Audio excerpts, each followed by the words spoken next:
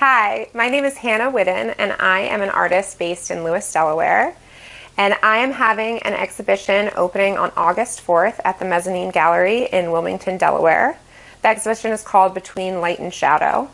My process is that I take most of my own reference photos, and what I'm drawn to is these seemingly ordinary moments that when you capture them, the complexity of the light and the shadow really tell their own narrative. It's meant to evoke emotion.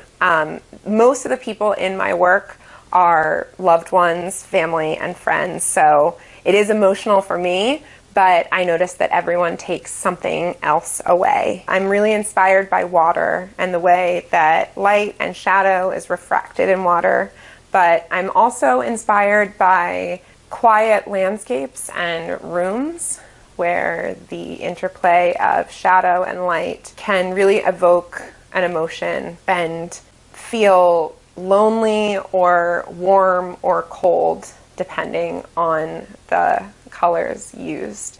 That's a little bit about my work. Thanks for stopping by. I hope you can make it on August 4th, 5 to 7 p.m., but if not, the show will run until August 25th.